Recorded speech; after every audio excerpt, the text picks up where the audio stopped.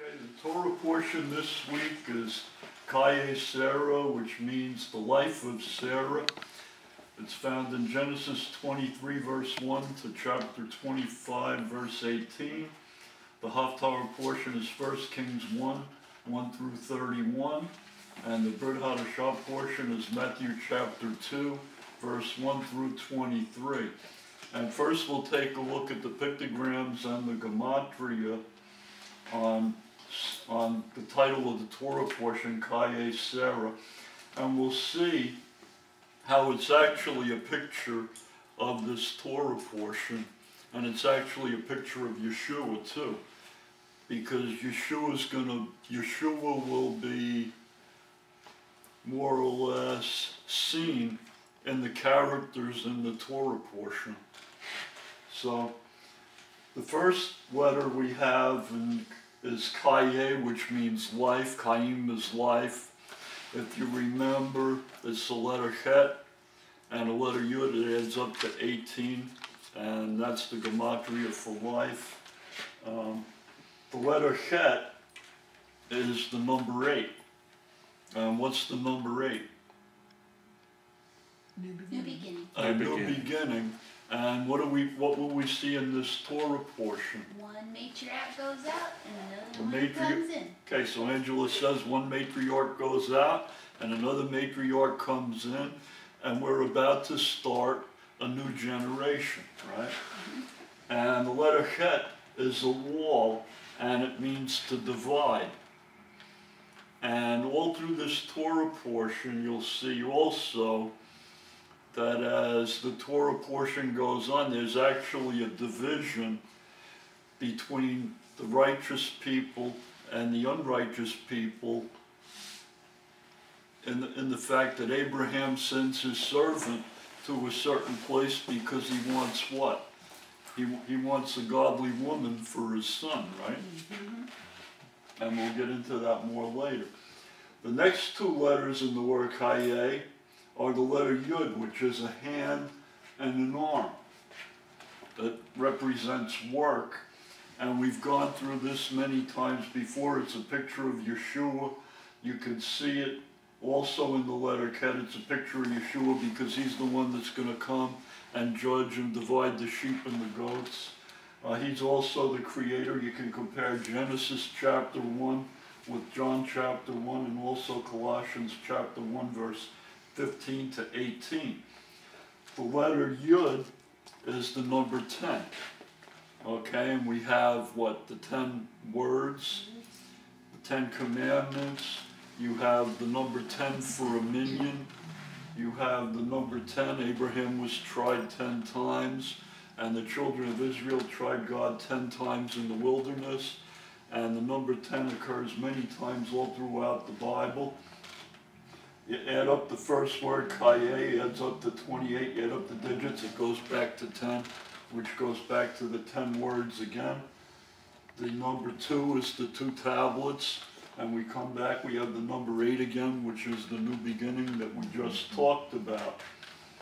You go to the word Sarah, and it starts with the letter Sin,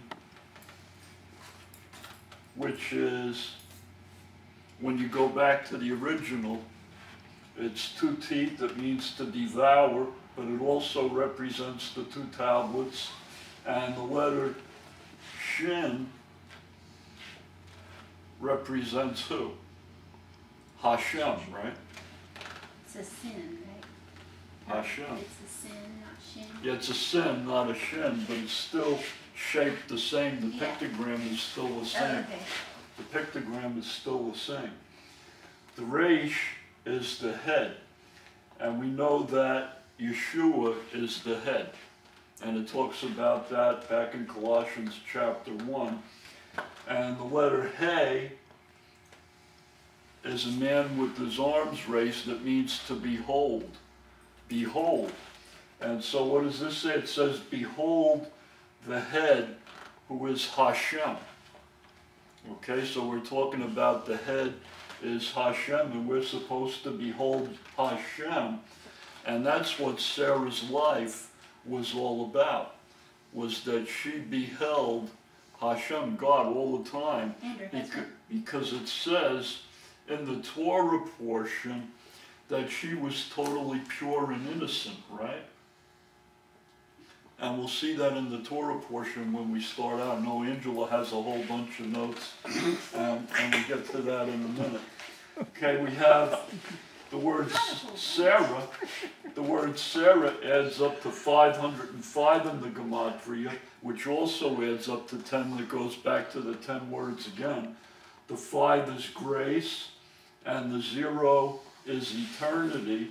And so what do we have if we obey the commandments, if we've received Yeshua HaMashiach as our Savior?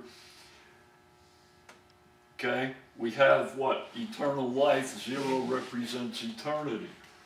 The 3 over here represents the Father, the Son, and the Spirit.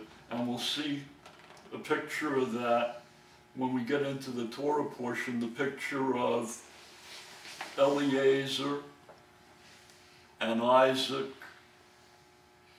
and Abraham.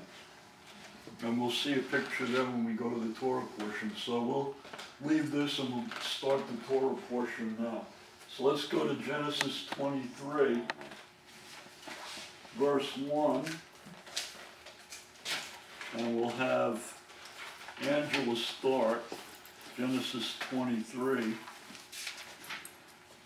How far? Verse 1 through 4. Okay. Sarah lived to be 127 years old. These were the years of Sarah's life. Sarah died in Kiryat Arba, also known as Hebron, in the land of Canaan, and Abraham came to mourn Sarah and weep for her. Then he got up from his dead one and said to the sons of Het, I am a foreigner living as an alien with you. Let me have a burial site with you so I can bury my dead wife. Okay. So now, in your translation there, it says 127 years old, right? Yeah, but it's but different what does in it here. say in the Chumash, Angela? Let me see. You probably have it open already. No, that's all right. Okay. That's all right. You go ahead. Go ahead to yours. And if you have some notes there, you can tell us about it. And I believe this is very important. Because it shows a difference in how the scripture is translated. Sarah's timeline was 100 years, 20 years, and 7 years, the years of Sarah's life. Okay, we'll stop there now. Yeah. Okay, do you want to explain that for us? No, go for it. Okay. I could read what it says here. Okay, go ahead and but do I that. haven't done that. No, Okay. go ahead and do that. I just noticed it was different. Okay. 100 years, 20 years, and 7 years. Rashi explains that the repetition of years divides Sarah's life into 3 periods, each with its own uniqueness, and each period shared with the particular characteristic of its neighbor. At 100, she was as sinless as a 20-year-old, for until the age of 20, a person does not suffer heavenly punishment. At 20, she still had the wholesome beauty of a 7-year-old who does not use cosmetics or whose beauty is natural. I don't know what that name is, but commented that a child's beauty is pure and is never used to tempt others to go astray. Part of Sarah's greatness was that despite her breathtaking beauty as an adult, all who saw her recognized her purity and innocence. Okay, That's beautiful. Yeah, so everybody recognized Sarah's innocence and beauty. And look how we bless our children in the tabernacle. Mm-hmm. And so you'll see that, like Abraham, did different things, but it never says that Sarah did anything like that, right? No, she was Sarah was pure and innocent for her whole life. Okay, now we go to verse 2, And it says, Sarah died in Kiriath Arba, which is Hebron, in the land of Canaan. And Abraham came to eulogize Sarah and to bewail her. Now, when did Sarah, where were Abraham and Isaac when Sarah died?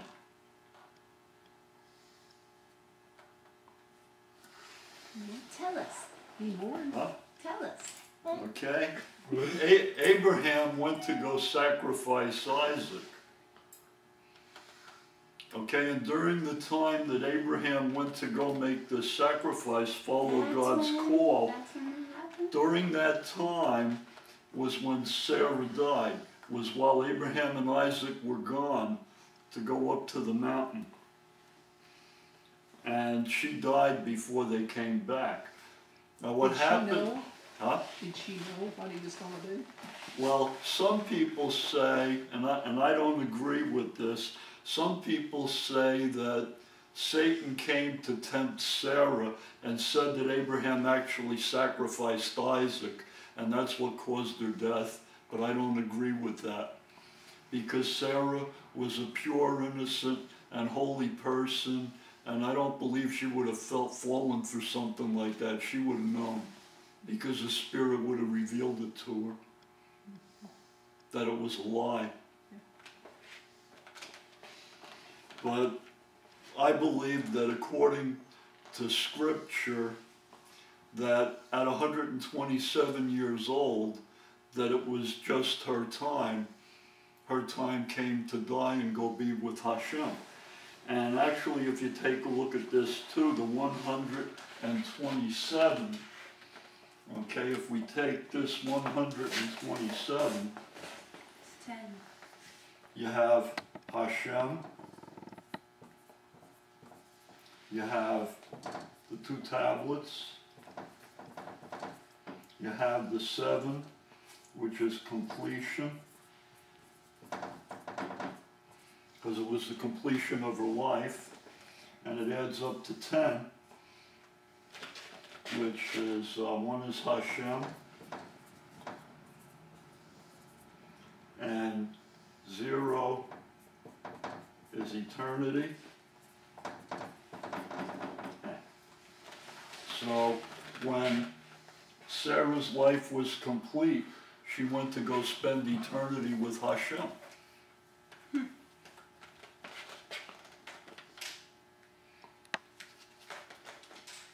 So that was just her time. Her time was up. Now there's something else about Kiriath Arba, which is Hebron. And if you look into that, actually, it's called the Kiriath Arba, or the city of Arba, which means the city of the 4 giants.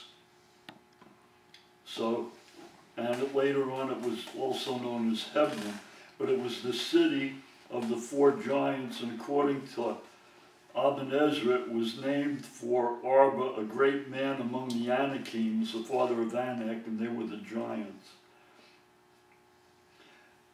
But there's another reason why they call it the city of 4, and they talk about great people, but there's great people that ended up being buried there, and who were they? Adam and Eve, Okay. Abraham and Sarah, Isaac and Rebekah, and Jacob and Leah. And Jacob and Leah. So there were 4, the patriarchs and the matriarchs Wow. are all buried at Hebron. And that's why that's such an important city. Another thing about this is, like modern day, is that the city of Hebron is in the land that belongs to the tribe of Judah, and it's only 22 miles from Jerusalem. We went there. It's only 22 miles from Jerusalem, and right now it's a hotbed of problems, because of the other people that are there. It's very small Jewish. Yeah, there's a very small Jewish population, and the Arab population, Palestinian population around there is very, very huge. And They won't even let them build a home. no, and we know you know, like we know several people that live down in that area. And it's a very rough area to live in because when you travel from Hebron to Jerusalem, sometimes the cars are shot at, they throw rocks at it, sometimes people are attacked, and it's a very hard place to be. Okay, now we continue on in verse 3. Abraham rose up from the presence of his dead and spoke to the children of Heth. Now it says in here that there's a small letter in the word Vali,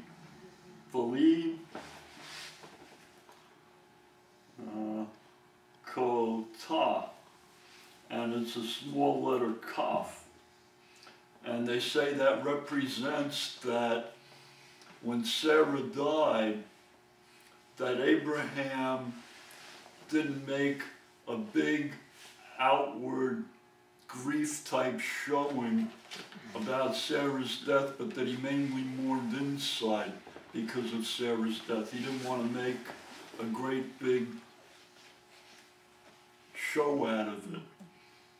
And I believe basically he wanted to mourn silently because he felt that was a means of respecting Sarah. Okay, so he tells the children of Heth, I am an alien and a resident among you. Whose land was this supposed to be? This is the land of Canaan.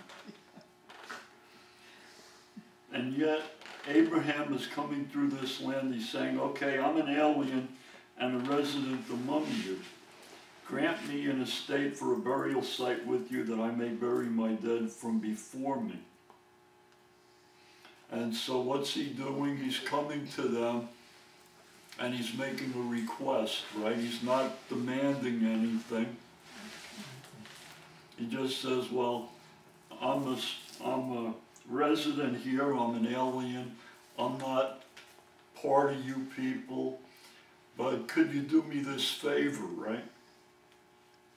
So he's coming humbly to them, right? So he can bury Sarah. Okay, Gary, could you go ahead and read verse 5 and 6 there? And the sons of Heth answered and said to Abraham, Hear us, our Lord, you are a prince of God among us. Bury your dead in the choicest of our sepulchres. None of us will withhold from you his sepulchre for the burial of your dead. So, what are they saying here? They're actually calling Abraham a prince, right? Right. So, does that show that they have respect for Abraham? Yeah. They respect, but what do they respect about Abraham? I think they'd already heard about Abraham. Yeah. They knew him. They knew of him. And they knew of him before he even got there, and now he was a resident in their land. Right. And they saw how the Lord blessed him and blessed everything that he had. And so he's what? He's the Prince of God.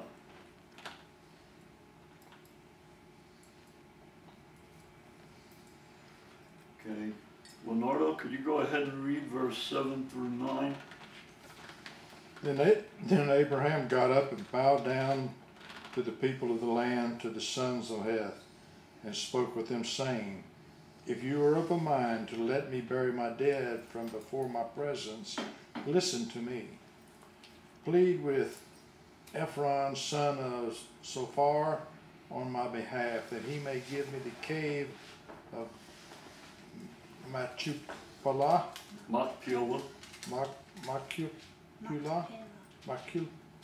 that belongs to him, that is at the end of his field. At the full price, let him give it to me in your midst for a gravesite. For a gravesite. Okay, so he's going to, okay, he rose and bowed down to the members, it says here in the Chumash, the members of the council. So he's before the elders of the city. right? The leaders of the city. And he doesn't go straight to Ephron himself, does he? He wants an intermediary. He wants somebody else to go talk to him first, right? So he's trying to say, okay, he has gratitude to the people. He specifies what plot of land that he wanted. And why would Abraham want the cave of Macpeel? Because Adam and Eve was already buried there. Because he knew, because I believe Abraham knew that Adam and Eve were already buried there, and that it was a special place. And they say that that cave actually had an upper and a lower chamber, and so it had enough area for all of the people to be buried in. And he said, then he told those interceding for him, let him grant it to me for its full price. And they knew, okay, Ephron knew that Abraham was a wealthy man, that Abraham was rich, right? Well, how rich was he? Well, we're going to find out in a minute. Okay, Brian, could you go ahead and read verse 10, Okay. 11, 12, and 13? It may take you a little while, but just go for it. Okay, Ken. You can do it. I know. And he, Ephraim, dwelt among the children of Heth, and Ephraim, and The Hittite. what? The Hittite.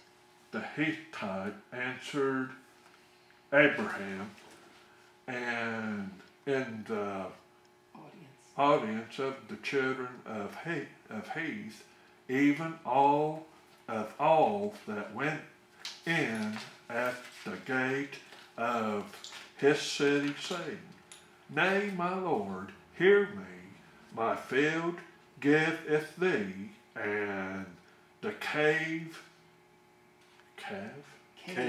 the cave that is therein, I given it thee, in the presence of the son of my people, I give it thee in the presence.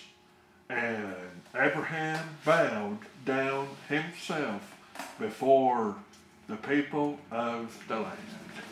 One more. 13. Okay, and he spoke to Ephraim in the audience of the people of the land, saying, But if thou wilt give it, I pray thee, hear me, and I will give thee money for the field it take of me, and I will bury my dead there. Okay, so now here, what are they doing? They're negotiating, right? Yep. And this is a familiar thing here. Where are they doing this negotiating? City. According to the city. Council? According to the Chumash, according to the Hebrew translation, says that Ephron was sitting in the midst of the children of Heth. So he was there with the council, and they're sitting in the gate of the city. And what did the children of Israel do later on when they set up the land of Canaan, when they had their cities and they had their judges? It was a common practice in that day that the leaders of the city, the elders of the city, whenever a business transaction was done, the council would meet at the gates of the city, and the people would be there, the council would be there to be witnesses of the transaction, right? So they would have witnesses that were there. Okay, and they're negotiating right in front of everybody, so they have all the witnesses there. Okay, Beth, could you go ahead and read verse 11 through 20, 14 through 20? And Ephraim answered Abraham, saying unto him, My Lord, hearken unto me. The land is worth 400 shekels of silver. What is that betwixt me and thee? Bury therefore thy dead. And Abraham hearkened unto Ephraim, and Abraham weighed to Ephraim the silver which he had named in the audience of the sons of Heth. 400 shekels of silver, current money with the merchant. And the field of Ephraim, which was in Yeah. Which was in Machpelah. that's right, Machpelah. which Yeah. was before Manre, the field and the cave which were therein, and all the trees that were in the field that were in all the borders round about were made sure unto Abraham for a possession in the presence of the children of Heth, before all that went in at the gate of his city. And after this, Abraham buried Sarah his wife in the cave of the field of Machpelah. before Manre, the same is Hebron, in the land of Canaan. And the field and the cave that is therein were made sure unto Abraham for a possession of a burying place by the sons of Heth. Okay, the sons of Heth. So it was made sure as a burial site. Does anybody know what this 400 shekels of silver was? Actually, what they say, okay, what do you have there? No, Gary? Angela was raising her. She was. You have it? Well, it's like $1 million, right? Okay, they call it, 400 silver shekels. It wasn't just the regular silver shekels, but they called it a centenaria, which is actually equal to 2,500 regular shekels. And so in effect, what they say is that for the land and the cave, the field and the cave, Abraham actually paid 1 million shekels. Bought his own land. Yeah, $1 million shekels. 1 million shekels to buy the field and the cave. Buying his own field. Buying his own field because it's in his own land, the land of Canaan. Well, I guess nobody can argue that it's his then after he pays for it. Well, they still try to argue. I They're know. doing that right now. I know. But what happens here is that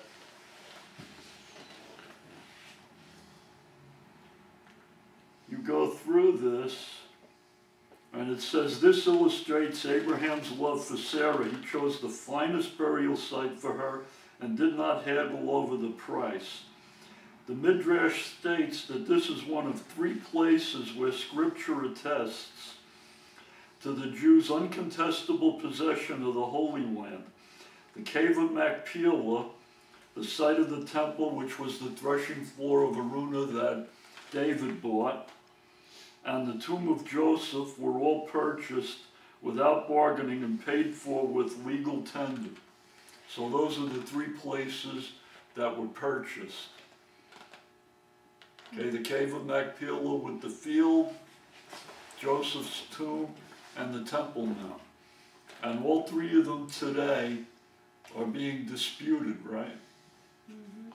And right here in the scripture, it shows that the Jewish people have title to all those places. And all 3 of them is held under Muslim control. Yeah.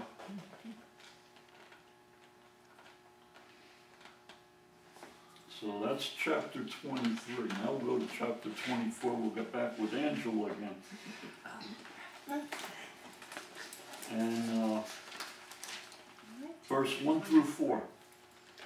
Now Abraham was old, well on in years, and Hashem had blessed Abraham with everything. And Abraham said to his servant, the elder of his household, who controls all that is his, place now your hand under my thigh, and I will have you swear by Hashem, God of heaven and God of earth, that you not take a wife for my son from the daughters of the Canaanites, among whom I dwell. Rather to my land and to my kindred you shall go and take a wife for my son, for Isaac. For Isaac. Okay. So now, who's this servant Eliezer. that this scripture is talking about? Okay, Beth and Angela say that the servant is Eliezer, But they never name him. but they don't name him here, but that's who they say it is they say it is Eliezer, They say. Who's they? the sages. Okay. But they don't really know. Okay. No. But it's the most logical because Eliezer was the one that was with Abraham for the whole time. He was his servant. He was his servant. And there's something else here. Abraham tells him to place his hand under his thigh to make this oath. Now, what's he talking about here? It's a euphemism. To swear or to... Okay, what he was doing, the most important thing, the covenant that God gave Abraham was the circumcision. And so what they were saying when Abraham told Eliezer to place his hand on his thigh, okay, he was making an oath that was based on the covenant of the circumcision. So that he would have to follow through and do everything that Abraham had asked him to do. Because he couldn't violate the covenant. Oh yeah, it says thigh is a euphemism. Yeah. And he tells him, do not take a wife for my son from the daughters of the Canaanites, but go to the land to my kindred shall you go, and take a wife for my son Isaac. Okay, so here, like we talked about before, he wants to have a division here. He's not going to have his son Isaac marry from any of the other nations of people. He has to go, Eliezer has to go back to their homeland and find somebody within the family to get for Isaac as a wife.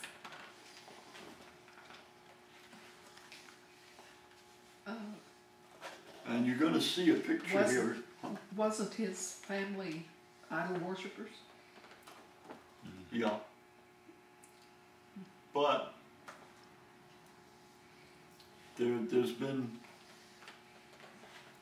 some changes in there because actually when he goes back, there's people there, and actually they have godly characteristics. Some of them.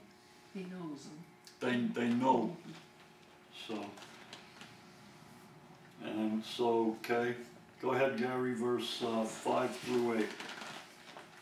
And the servant said to him, suppose the woman will not be willing to follow me to this land.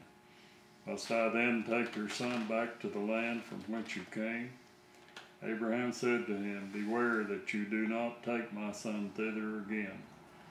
The Lord God of heaven, who took me from thence, from my father's household, from the land of my kindred, and who spoke to me, and who made a covenant with me, saying, to your descendants will I give this land. He shall send his angel before you, and you shall take a wife of my son from there. And if the woman will not be willing to follow you, then you shall be clear from this my oath. Only you must not take my son there again. Okay. Don't take my son there again, right? Right. Where was Isaac born?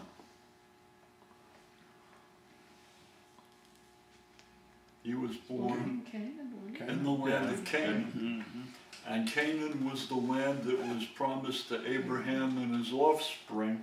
Yeah. He didn't want Isaac leaving the land of Canaan for no reason. No reason, because Isaac was to inherit the land, right? That was part of the covenant. So Isaac wasn't supposed to leave the land. And so he told Eliezer to go where? To go back to the land to where his family was. I felt it interesting that he said that the Lord would send his angel before That's you. right. So he had that assurance somehow. I was curious. Abraham knew. Yeah. And also Abraham knew, he says here, if the woman will not wish to follow you, you shall then be absolved of this oath of mine. But he knew that Eliezer would not be absolved from this oath, because he knew that the Lord would lead Eliezer right to the right woman.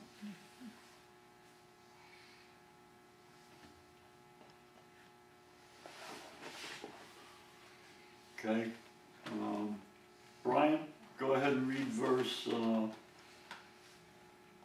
What verse? verse 9 and 10. Okay. And here we'll see the number 10 again. Yeah. And Abraham. No, verse 9 of chapter 24. Chapter 24, verse 9, you're there. 24. Okay. I have to find it here. Verse 9. Okay. And the servant put his hand upon under the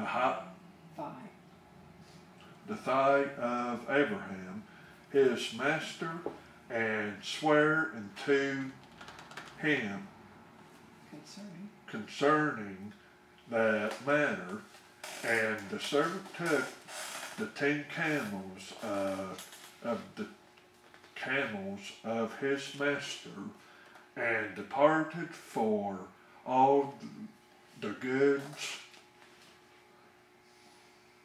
of his master were his hand, Or in his hand. and he arose and went to Mesopotamia. what's that word? Mesopotamia. Mesopotamia. It's kind of tricky. That's a thing, okay. Unto the city And to the city of Nahor. Okay, so now he's going all the way to the city of who? Nahor. Nahor. And who was Nahor? Abraham's uncle. Abraham's Some brother. relative. Yeah, Brother. He was a brother, right? Yeah. Okay. So we go on. Now we know what? We know that. So he's going back, and he's actually going to the city of Nahor, which is who? Abraham's brother. Okay.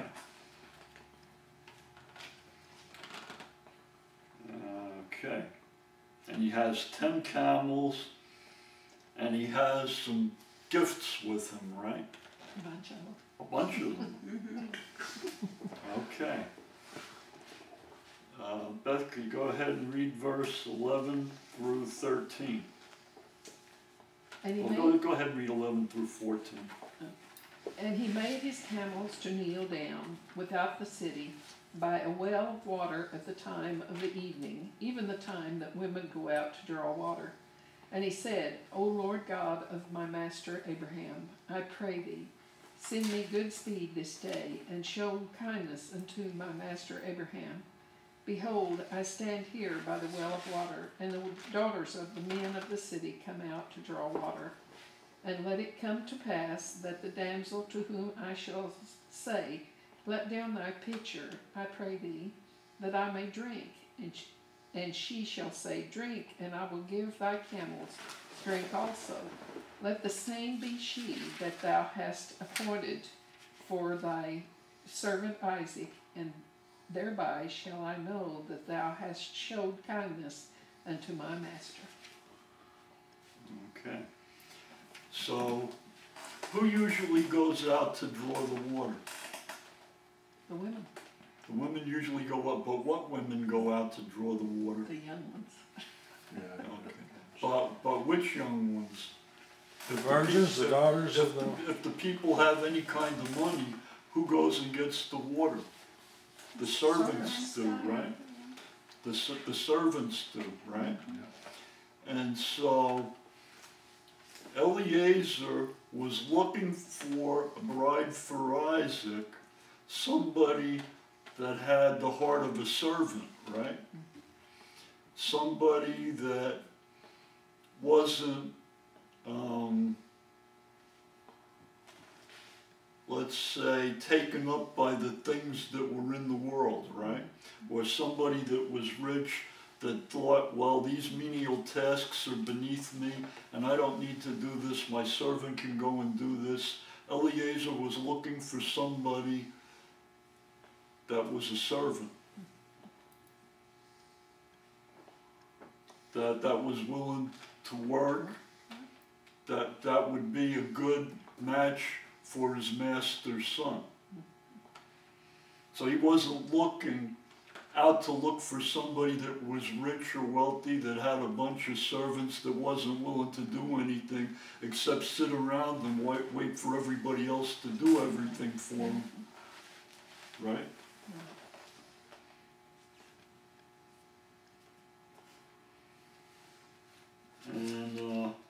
And he's by the spring of water, and the people are coming out to draw water.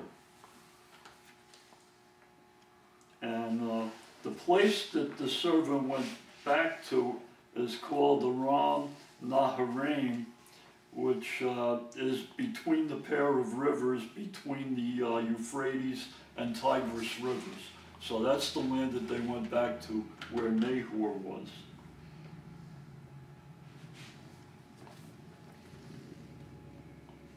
Okay, so what was he doing? He was checking out what the woman's character, right? Now we know at this time that, okay, Abraham had gone to sacrifice Isaac. We know he didn't have to, the ram was caught in the thicket. We know at that time that Isaac was 37 years old. At this particular time now he's about 40. So he's basically disappeared for about 3 years since Abraham went to sacrifice him, and that'll come in a little bit.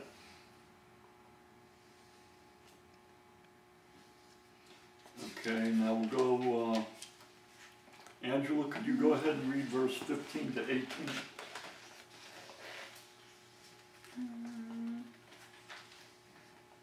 Reading 24, so yeah. And it was when he had not yet finished speaking that suddenly Rebekah was coming out, she who had been born to Bethuel, the son of Milcah, the wife of Nahor, brother of Abraham, with her jug upon her shoulder.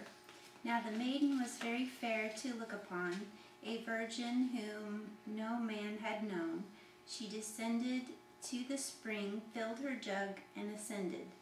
The servant ran toward her and said, "Let me sip, if you please, a little water from your jug." She said, "Drink, my lord," and quickly she lowered her jug to her hand and gave him a drink. Okay, so she was coming out to the water. Okay, she's what? A virgin, fair to look upon. And according to their calculations, they say at this particular time, Rebekah was only about 14 years old. Okay, so she was very, very young. Now the other thing here, they say that Eliezer was the Rosh Yeshiva, who was the head of the school, who taught all of Abraham's servants. So he was the head of the yeshiva. Okay, now, also what? Eliezer was the one that was sent out, and the one sent out is called a shaliach, which means a sent one, or in New Testament terms, a shaliach would be like an apostle, the one sent out. The name Eliezer means God of help. And Abraham gave him instructions to find a suitable mate for Isaac by going back to Haran, to Abraham's people. Okay, so we're going to start to see a picture in here now. Another thing that Rebecca does here, we see here, what did she do with that jug of water when Eliezer asked for a drink? She lowered it and gave it to him to drink. Okay, so she didn't hand him the jug and say, okay, have a drink of water, Eliezer. What did she do? She poured it in his mouth for him, right? She held the jug and gave him a drink of water.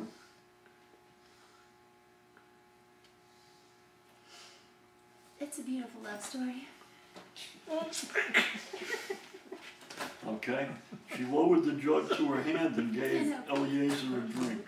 I love it. Okay, Angela, go ahead and read verse 19 through 23. You want me to read it? Yeah, This turn. this is awesome part. Okay. When she finished giving him a drink, she said, I will draw water even for your camels until they have finished drinking. So she hurried and emptied her jug into the trough and kept running to the well to draw water, and she drew for all his camels. The man was astonished at her, reflecting silently to know whether Hashem had made his journey successful or not. And it was, when the camels had finished drinking, the man took a golden nose ring. Its weight was a beka, and 2 bracelets on her arms. 10 gold shekels was their weight. And he said, Whose daughter are you? Pray tell me, is there room in your father's house for us to spend the night? Okay, now, so she doesn't, what do you see here first, here in verse 19? She doesn't ask Eliezer if his camels need a drink, does she? Mm-mm.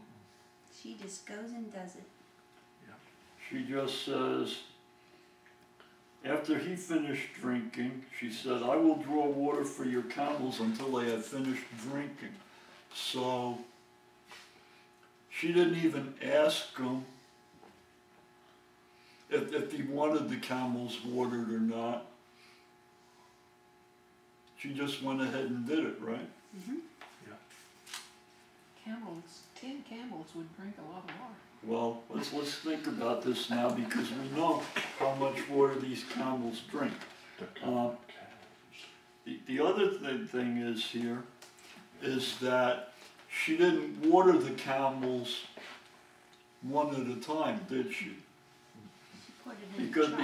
Because how do you figure out which camel to water first if there's 10 of them?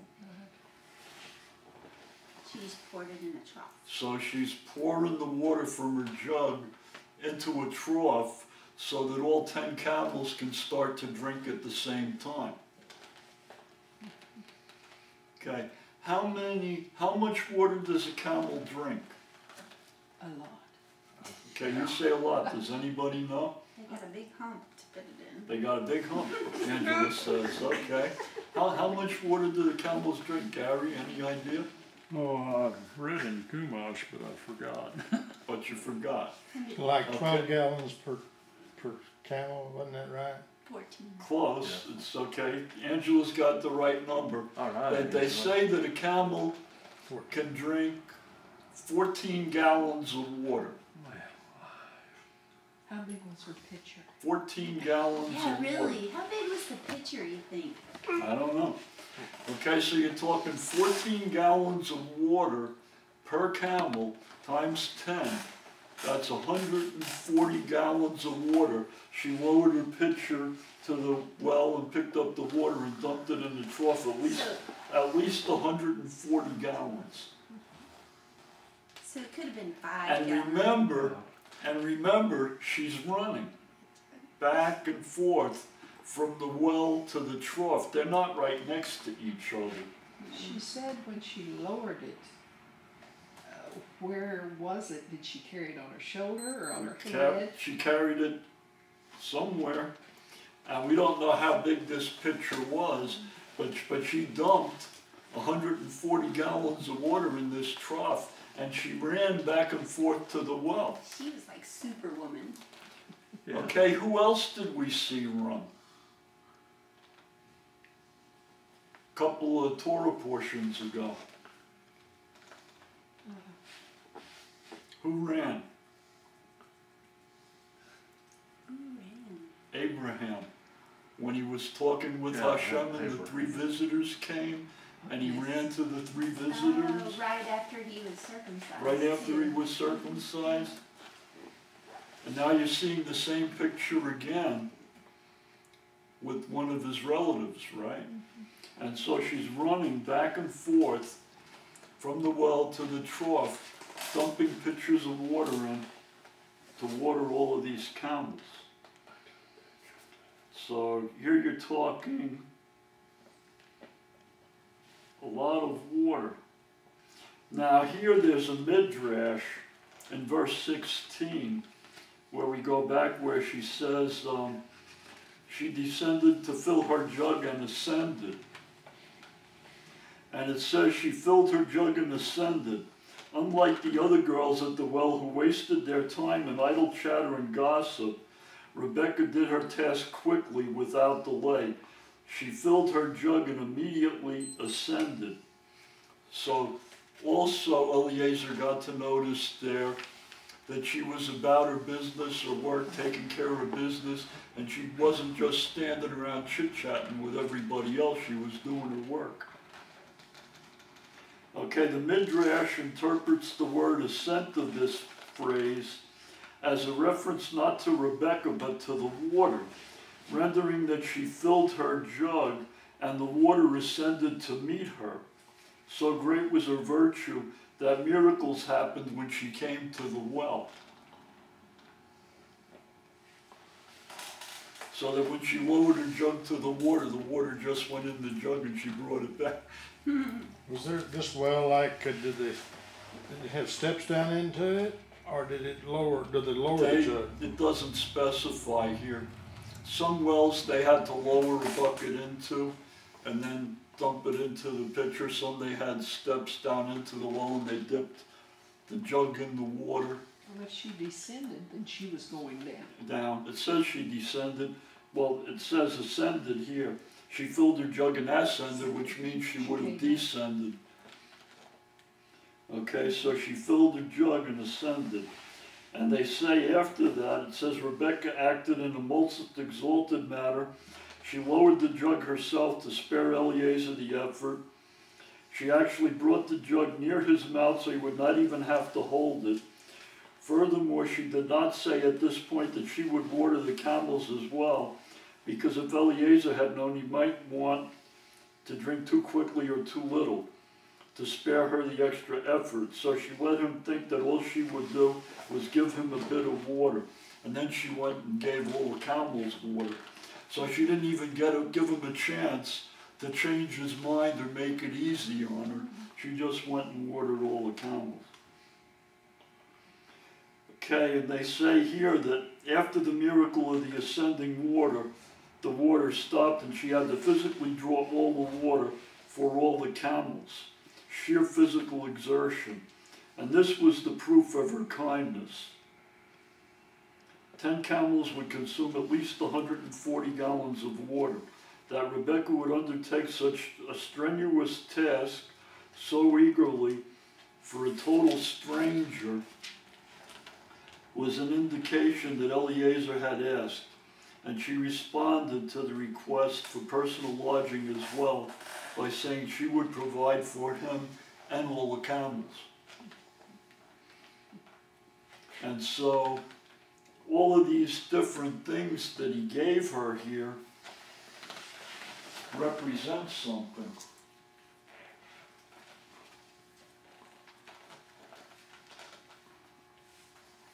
Okay.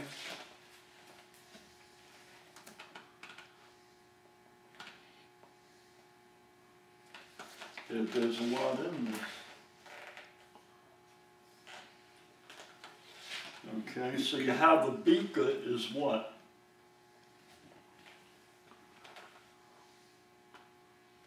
A half shekel. Is a half a shekel. And the half shekel was what? Later on in the history of Israel, the half shekel was the temple tax, right? That everybody had to give to the temple. Okay, what else do we see here?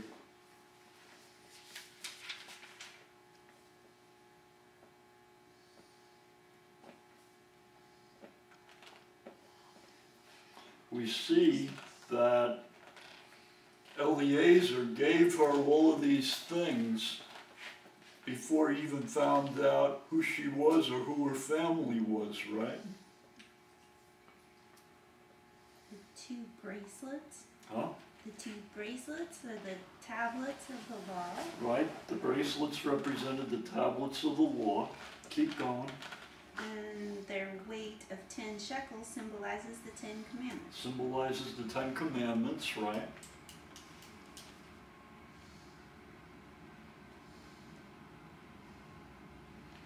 That's all I see. Okay, Am I supposed to see and more? that's what you have there, okay? So she's wearing what? The symbols, the half shekel temple tax, Oh, the 10 commandments. cool.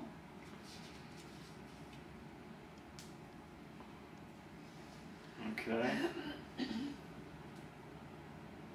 And so Eliezer gave her these gifts before he even knew who she was. Which was all by what? All by the leading of the Spirit, right? It says that an angel would go before Eliezer, right? And set everything up. Set it up. She must have been curious about it, though. That seems like a pretty extravagant gift for just watering the camels, even though she had to work at it. And She after he quickly said yes, though. and Eliezer doesn't even ask her yet who she is. And he said, finally, Eliezer says, what? Okay, he has the bika, gives her the 2 bracelets on her arm, the 10 gold shekels, and then he says, whose daughter are you? What an engagement ring. Pray tell me, is there room in your father's house for us to spend the night? Now remember, Eliezer has 10 camels with him, and I'm sure Eliezer has a bunch of servants with him too. Okay, so it's not just Eliezer, he's got people with him probably, but it doesn't mention in the scripture. Okay, Gary, go ahead and read verse 24 through 27. And she said unto him, I am the daughter of Bethuel, the son of Milcah, whom she bore to Nahor. And she said moreover to him, we have plenty of straw and hay, and room to lodge in. And the man knelt on the ground and worshipped the Lord. And he said, Blessed be the Lord God of my master Abraham, who has not withheld his grace and his truth from my master, while I was on the road. The Lord led me to the house of my master's brother to take his brother's daughter to his son.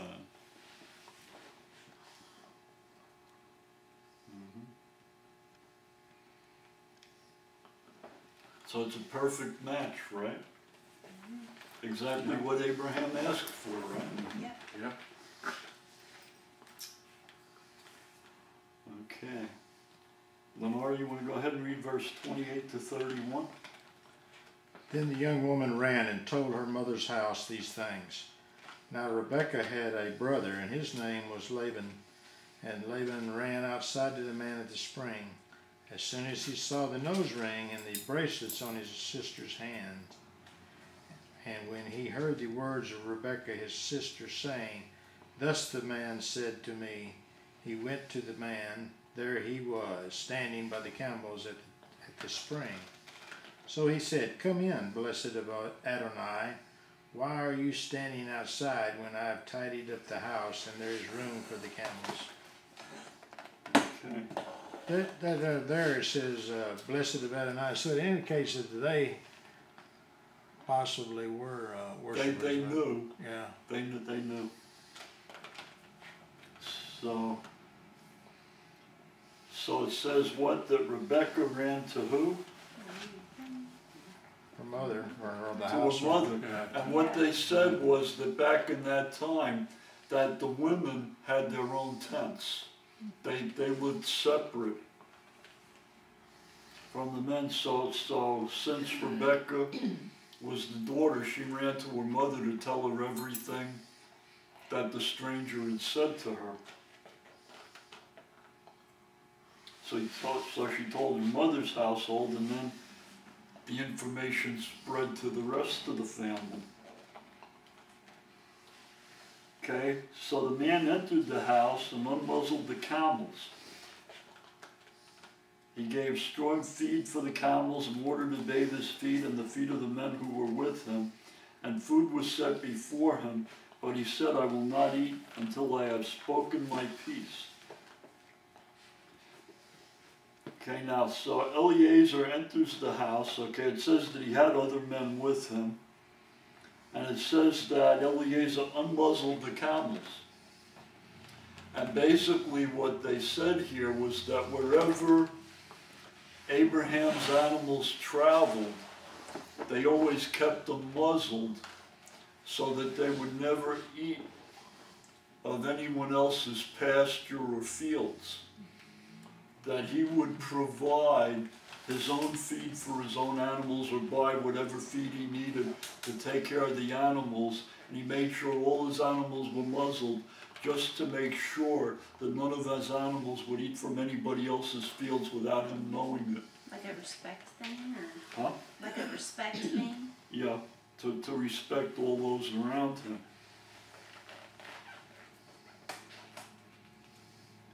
Okay, and so they fed the camels, and they washed their feet, and they did everything, and they set the meal. And now Eliezer is going to tell the reason for his journey. And so Laban here, who's kind of taken over things, tells Eliezer, okay, go ahead and speak. Eliezer didn't want to eat until the whole process was complete. Okay, Beth, go ahead and read verse 34 to 41. And he said, I am Abraham's servant, and the Lord hath blessed my master greatly, and he is become great, and he hath given his flocks and herds, and he hath given him flocks and herds, and silver and gold, and men servants and maidservants, and camels and asses. And Sarah, my master's wife, bare a son to my master when she was old, and unto him hath he given all that he hath. And my master made me swear, saying, Thou shalt not take a wife to my son of the daughters of the Canaanites, in whose land I dwell, but thou shalt go unto my father's house and to my kindred, and take a wife unto my son. And I said unto my master, Peradventure the woman would not follow me. And he said unto him, The Lord, before whom I walk, will send his angel with thee, and prepare the way, and thou shalt take a wife for my son of my kindred, and of my father's house. Then shalt thou be clear from this my oath, when thou comest to my kindred, and if they give not thee one, thou shalt be clear from my oath.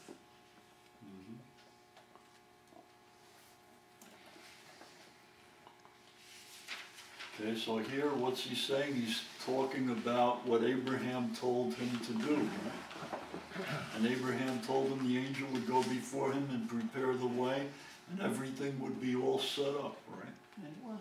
And it was. Okay, Angela, go ahead and read verse 42 through 46. Okay.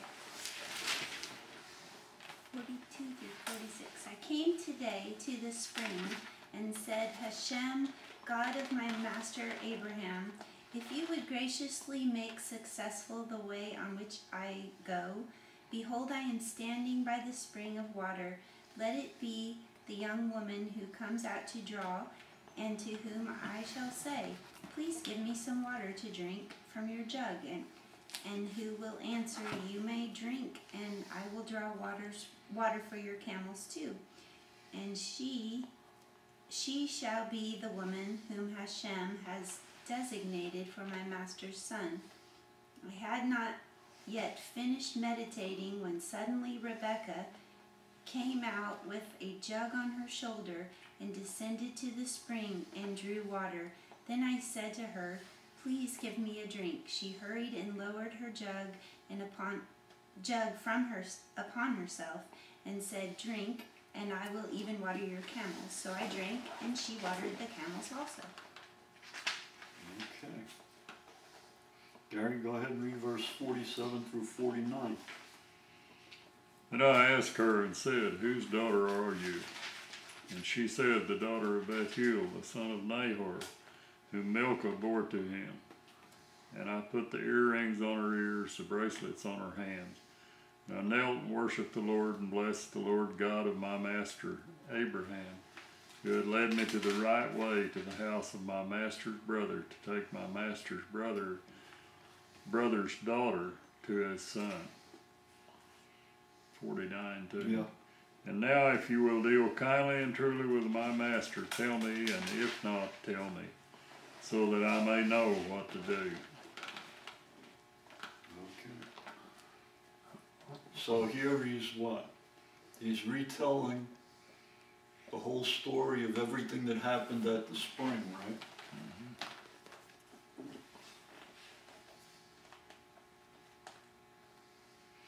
Okay, Leonardo, verse 50 to 54.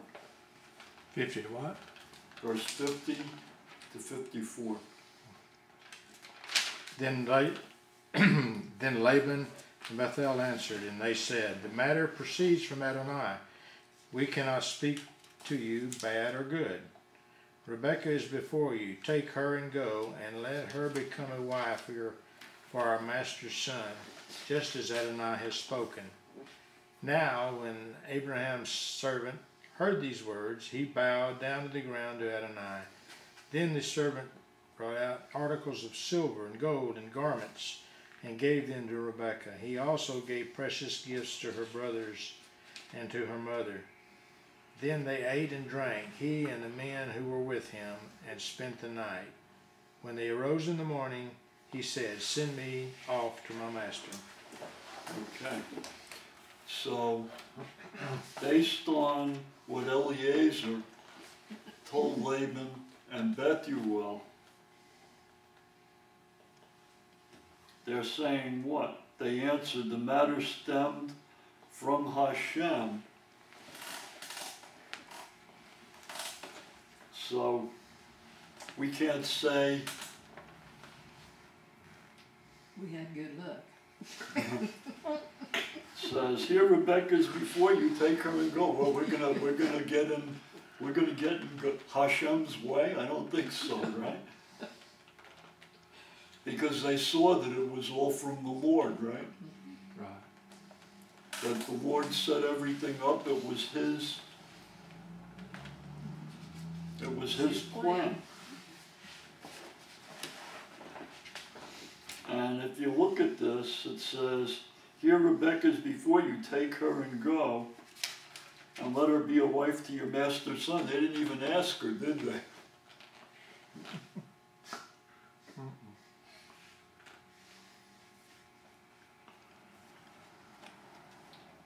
Okay, Brian, 55 and, What chapter? and 56, chapter 24. 55 through what? Top verses. 55 and 56 and 57. Okay.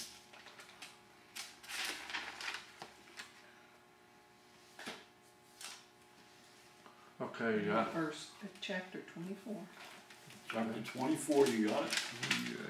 Yeah. Verse 57. Verse 55 50, yeah. through 57. 50. Okay. 55. Okay. And her brother and her mother said, let the damsel, The damsel.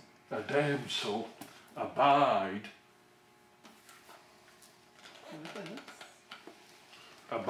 with us a few days, at the least 10 after she shall go. And he said unto them, Hinder me not, seeking the Lord hath prospered my way.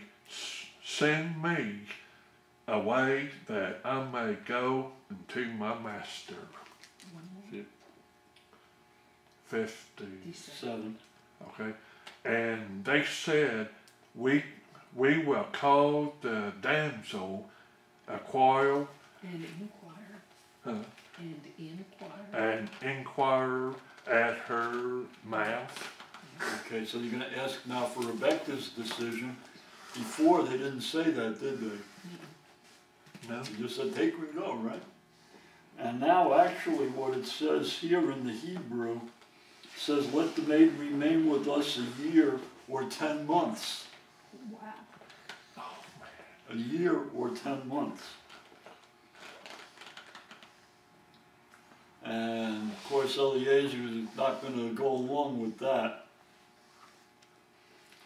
And so, Beth, go ahead and read verse 58 to the end of the chapter there. And they called Rebekah and said unto her, Wilt thou go with this man? And she said, I will go. And they sent away Rebekah, their sister, and her nurse, and Abraham's servant, and his men. And they blessed Rebekah, and said unto her, Thou art our sister. Be thou the mother of thousands of millions, and let thy seed possess the gate of those that hate them. And Rebekah arose, her damsels, and they rode upon the camels, and followed the men, and the servant took Rebekah, and went his way. And Isaac came from the way of the well, Leholroy, for he dwelt in the south country, and Isaac went out to meditate in the field at the eventide. And he lifted up his eyes, and saw, and behold, the camels were coming. And Rebekah lifted up her eyes, and when she saw Isaac, she lighted off the camel. For she had said unto the servants, What man is this that walketh in the field to meet us? And the servant had said, It is my master. Therefore she took a veil, and covered herself. And the servant told Isaac all things that he had done. And Isaac brought her into his mother Sarah's tent, and took Rebekah, and she became his wife, and he loved her. And Isaac was comforted after his mother's death. Okay, now there's a lot to look at here. Okay, so Rebecca makes a decision, right? What does she say? She says she's going to go. Now, how old is Rebecca? Well, they say she was about 14 years old, and now she's going to go with her nurse. Okay. And they're going to have Abraham's servant and his men, and she's going to travel all this distance with all of these men. And she's only 14 years old.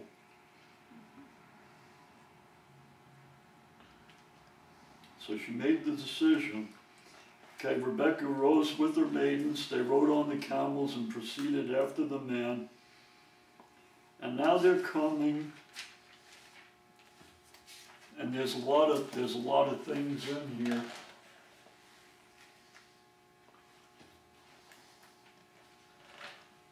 They're coming to where Isaac is. And Isaac is out in the field, and actually they say that when Rebekah saw Isaac, she fell off the camel.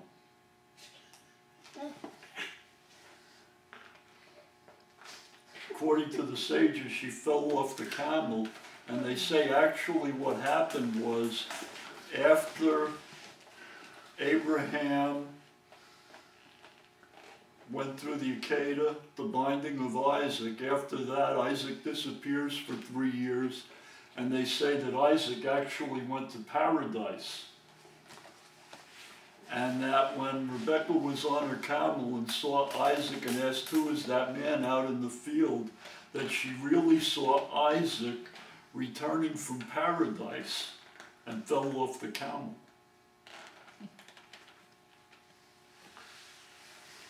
And so what we have there is a picture. We have Abraham is a picture of Hashem, the Father. And Eliezer is a picture of the Holy Spirit. And Isaac is a picture of the Son coming back from paradise or heaven. And the Son is coming back. Okay, Isaac is a type of Yeshua. And it's a picture of Yeshua the Mashiach coming back to get his bride, the believers, who are represented by Rebekah. Okay, and that's the parallel there. So Abraham represents Hashem, Isaac represents Yeshua the Mashiach, and Rebekah represents the bride of the Mashiach, which is all the believers.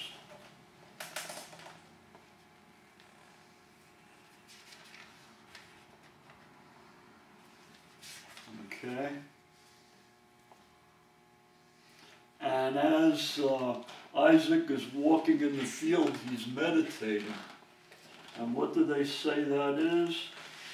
Well, that's the reason, okay, that goes back. It says, from this description that Isaac prayed before nightfall, the Talmud in Berkos 26b and the Midrash derives the tradition that Isaac instituted the Mincha, the afternoon prayer. Abraham instituted the Shacharit, the morning prayer, which is in Genesis 19:27, and Jacob instituted the Ma'ariv, the evening prayer, which is in Genesis chapter 28, verse 11. Okay, so here you have the parallel. You see the picture, the Father, the Son, the bride, and the Holy Spirit all working and coming together. And it's a picture of what? The bride and the bridegroom and the wedding supper. But the whole thing all together.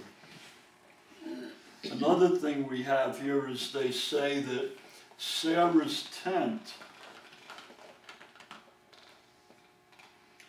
always had a lamp burning in it. Now you remember Abraham and Sarah were what? They were always ready to have visitors and to minister to travelers and to take care of people. It says, as long as Sarah was alive, a lamp burned in her tent from one Sabbath eve to the next. All her dough was blessed, and a cloud hung over her tent, which represented the Shekinah. So the glory of God rested over Sarah's tent.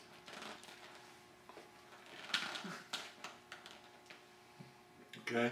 The glory of God, the light of God, rested over Sarah's tent the whole time Sarah was alive. But they say that when Sarah died,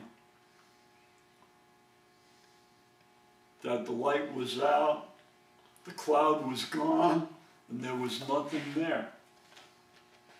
And how Isaac knew for sure that Rebekah was the right one was that when he took Rebekah into his mother's tent, the lamp was lit, the dough was blessed, and the glory cloud came back to the tent.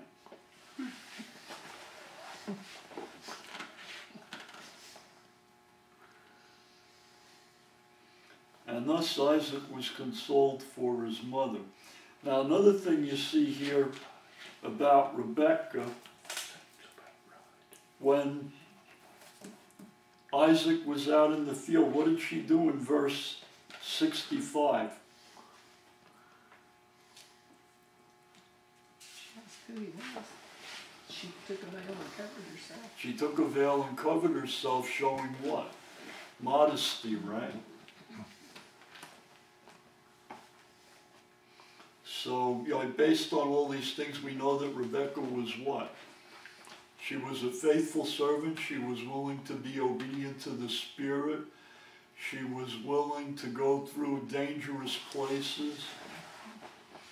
She was willing to what? To work hard and do what was right. So it appears that Sarah's tent became Rebecca's at that point. Yeah. Oh. Yeah. And so here, what we have is the new beginning. This is the beginning of the next generation now with Isaac and Rebecca. And who comes after from Isaac and Rebecca? Who's the next one? Jacob and Esau. Have Jacob and Esau coming up next, right? Yeah. Okay, I think we need to stop here because it's about 8:30.